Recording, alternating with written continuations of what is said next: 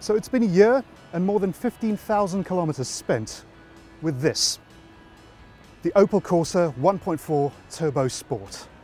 And it's been an enjoyable year.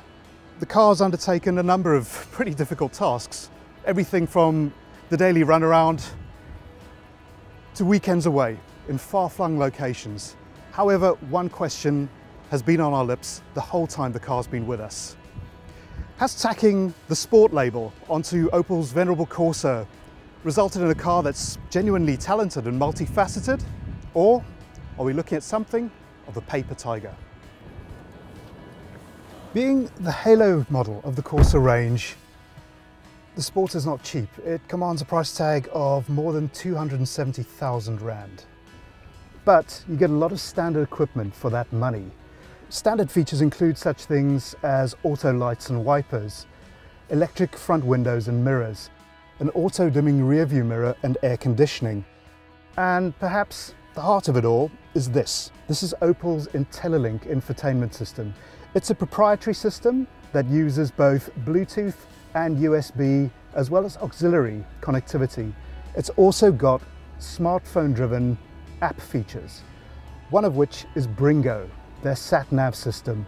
Now, it's a mixed bag. While it's very colourful and very function-rich, it does tend to slow down and stutter, especially when you're streaming music. Now, the Corsa's cabin is also fairly livable.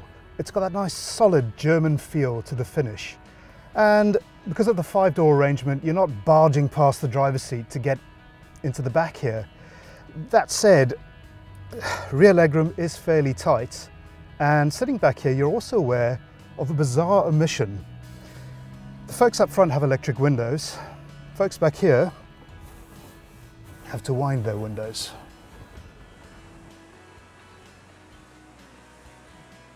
It has to be said that Opel's sport treatment is very subtle, and nowhere is that more evident than here in the cabin. I mean, you've got to look around for some of these sports cues, but they're very, very neat. Perhaps the nicest one is this nice, chunky sports steering wheel. Then you've also got sport seats with a bit of additional bolstering and tartan panels on it. And down here, metal pedal boots. And it's a similar story with the sports exterior treatments. Opel hasn't gone overboard, and the overall effect is very tasteful.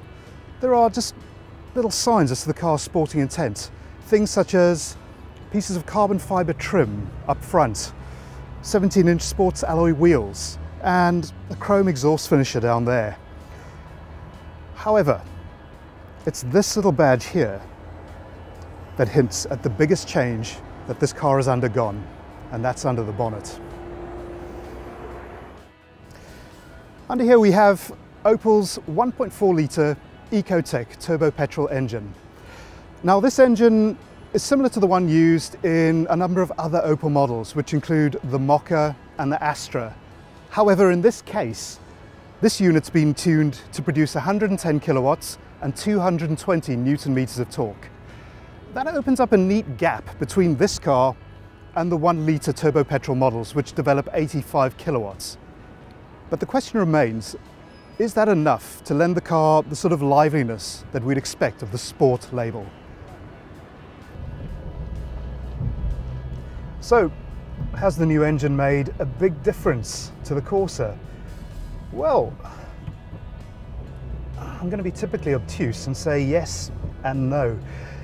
Yes, there's definitely more punch. The engine is quite lively, willing to pull from low revs, and it feels suitably strong given that it's propelling a fairly light car. It is softly spoken. The exhaust tone is not especially sporty, but that's not necessarily a bad thing if you're traveling long distances. Thankfully, Opel's engineers have looked beyond the engine bay when it comes to imbuing this car with a little bit more of a sporty feel. They've gone to the car's underpinnings, and what they've done is that they've lowered the ride height, they've stiffened the springs a little bit and toyed around with the damper settings, and by and large it's worked. The result is body control is very good. Well, that said, the combination of having a fairly stiffly sprung rear end and low profile tyres does mean that every now and then the car crashes a little bit over larger imperfections in the road. The steering has a bit of weight to it, feels fairly nice. It's not hugely precise, but you know, it's pleasant enough. One thing about the steering in this car as well that's worth mentioning, it's an electrically assisted setup, and in this model it also features a city steering system. Basically this adds even more assistance to the steering, which is quite handy at low speeds if you're parking in town or trying to swing into a tight lane. Now, in addition to the generous standard specification, this particular car is fitted with an option pack that features front park distance control, an automated parallel parking system, and a blind spot monitor. They're all fairly big car features, and it's really quite cool to have them on the Opel, but you know, they're not absolute deal breakers in terms of their being there or not. The autonomous parking system is precise, it'll get you into a bay quite nicely, but it doesn't always scan bays that you think you'd be able to get into, and the maneuver is not all that fast. It's a little bit of a gimmick. The front PDC array is quite handy because the Opel's nose slopes steeply away from you. But I'd say the handiest bit of that option pack has to be the blind spot assist. Basically what it does is it takes the front and rear PDC and it scans the area where you would normally have a blind spot to see if there's a vehicle there. And if there is a vehicle there, a little yellow light comes on in your wing mirror. It might not sound like much, but I've got to say that it's a feature that has saved my bacon on a couple of occasions, owing to some rather ambitious overtaking and undertaking maneuvers on the part of fellow road users.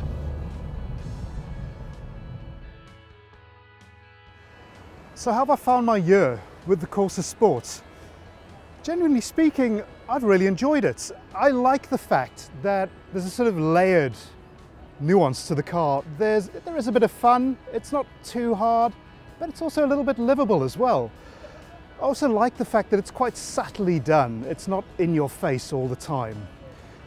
Would I recommend the Opel Corsa Sport?